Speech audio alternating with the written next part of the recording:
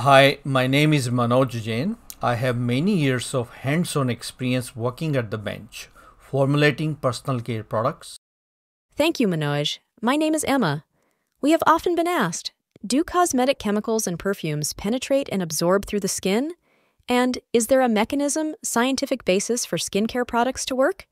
The question is relevant to most of us who regularly use skincare products or perfumes. The answer to these questions requires an understanding of the skin layers, epidermal layers, and physicochemical properties of the chemicals. It leads us to understand the mechanism behind percutaneous absorption, percutaneous meaning passing through the skin.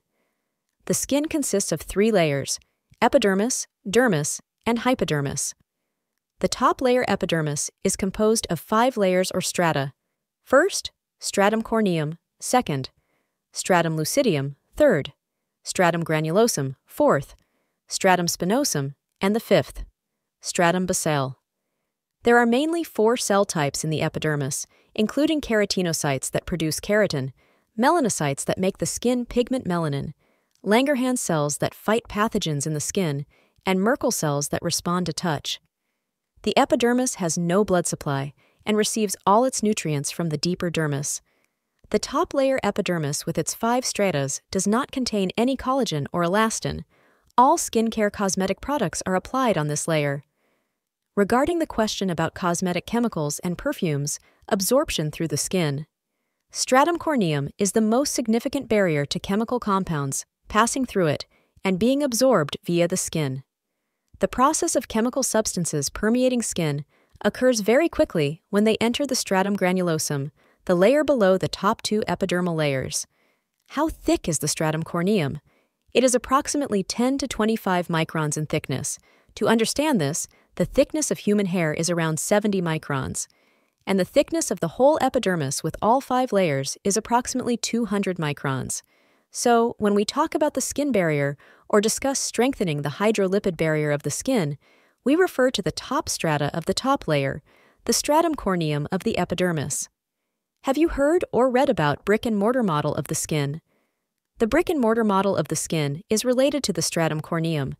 Many vitamin C serums containing 15% or more vitamin C use more than 15% of dipropylene glycol or ethoxy D-glycol to deliver vitamin C, but that high percent of glycols will potentially disrupt the skin's barrier.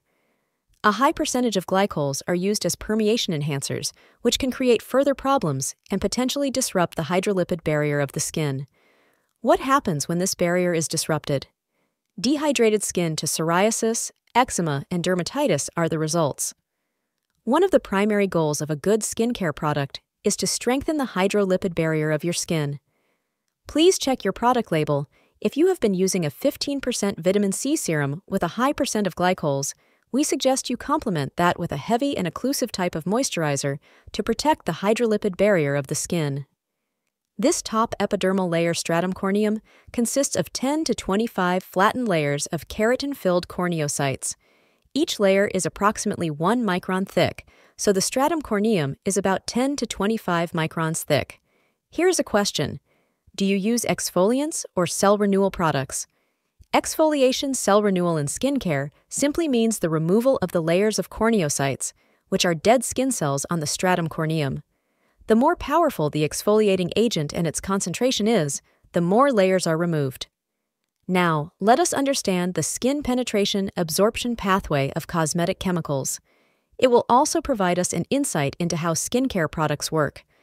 There are 2 pathways for products applied to epidermal skin. 1. Stratum corneum, pathway 2. Skin appendage pathway.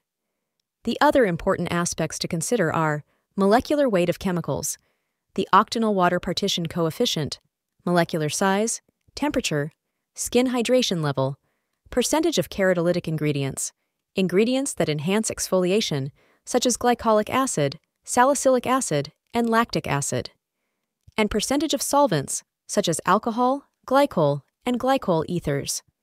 To summarize, the skin's penetration absorption resistance arises primarily from its 10 to 25 micron thick outermost layer. The corneocytes and lipid matrix in the stratum corneum are arranged in a brick-and-mortar-like structure, where spaces between the corneocytes are filled with the lipid matrix meaning oil-soluble components. In order to deliver active ingredients into and across the skin, this barrier has to be overcome. The most critical physiochemical properties responsible for skincare ingredients, penetration and absorption through the skin, are molecular weight and the octanol water partition coefficient, called log P. Our team selects ingredients with care and precision. In other video, we may discuss these physiochemical properties and the skin. Thank you. Thank you, Emma, for all the information. But do you know the definition of cosmetics? Yes, Manoj. Here it is. The regulations do not prohibit entry of cosmetic ingredients through the skin. They are related only to applicable claims as a cosmetic product. Please subscribe to our channel for more videos on beauty, health, and science.